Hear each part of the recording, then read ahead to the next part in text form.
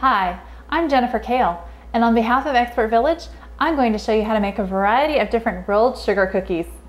Now that our dough has been completely rolled out, I've peeled off the top layer of wax paper, and it's time to start cutting out our cookies. Now I'm going to show you 3 different types of cookie cutters that you can use, and we're going to start with our open, just plain metal cookie cutters. You might find these metal, sometimes you can find really pretty copper ones. But these are going to be the easiest ones to use. And I've got a variety of 3. We have a nice little woman cookie cutter and a bear, and then a dachshund. As I mentioned before, if you're making these as gifts, you might want to incorporate people's personal likes in making cookies for them.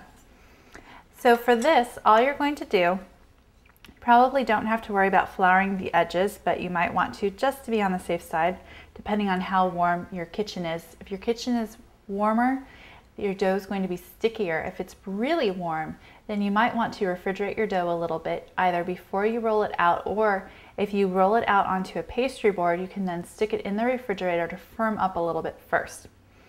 So we're going to take our cookie cutter and we're going to start at the edge of the dough. You want to get as many cookies as possible out of each rolling.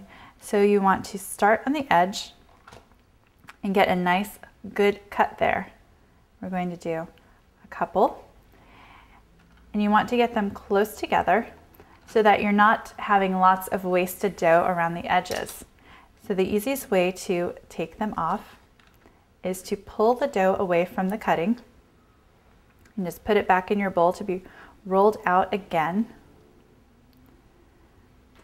And then you can use a spatula and just gently lift your little cookie dough woman off of the wax paper.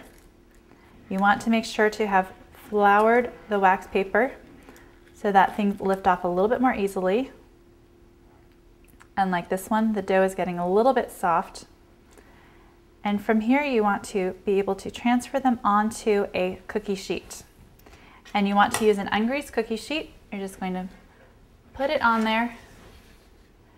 And then when you fill up the entire cookie sheet, you'll be ready to stick them in the oven.